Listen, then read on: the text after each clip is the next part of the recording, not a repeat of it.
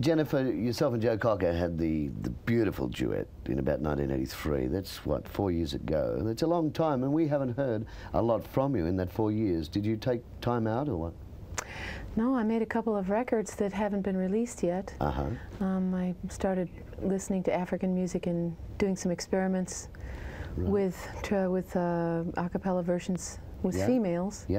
And then I produced my first digital record, and from that point I fell into Cypress Records and made this one. And now this, which is a beautiful album, by the way, and a great single. Can you tell me what the song actually means, First Mistake Manhattan? I'm trying to work this out. Is it something to do with fashion? I think so. It was written when Leonard lived in Paris with a woman who's a fashion photographer, and I think they felt that they would revolutionize the world and bring a new sense of aesthetics into art, music, fashion, and so he was writing it as an anthem for artists, and I think that she had something to do with that too. Leonard Cohen, what sort of a guy is he? Because you've worked with him in the past as well. I don't think it's possible to say that quickly. You can't? Well, take your time. He's affected my life quite a bit because of his point of view and his just outlook on life and his work, and just the high quality of his work, how much of himself he's been able to bring to his work. What work had you done with him in the past prior to this album? A couple of tours to Europe, about 3 or 4 albums. But as a backup vocalist, or? Yes. Right. Yes, pretty much a support person.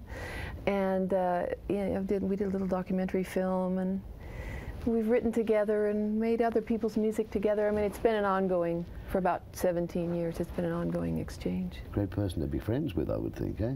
Most fascinating. Highlight of your life?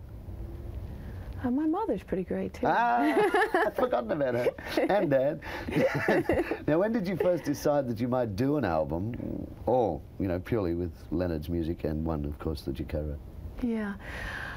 It was something I carried with me for a long time, maybe 10 years.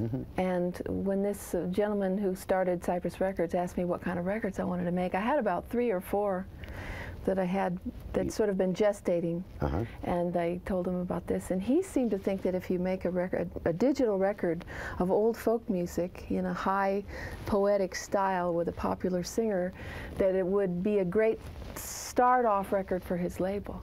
So he said, yeah, I want that record, and no one had ever said I want that record before, so well, I said, yes, of course, that'd be great.